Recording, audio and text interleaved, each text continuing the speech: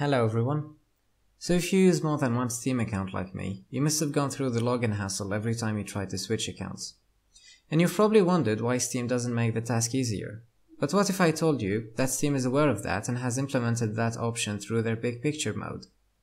Those sneaky little bastards allow you to switch between multiple accounts through big picture. And today I'm gonna show you how to do it. All you have to do is log in through one of your accounts and check Remember My Password. Then launch Big Picture mode,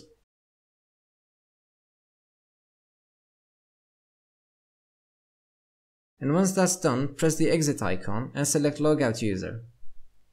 Big Picture will then relaunch, allowing you to add your second account by entering your Steam username, password, and checking Remember. Now you are able to switch between several accounts without having to identify yourself each time. Hope you found this video useful, and I'll see you guys in the next one.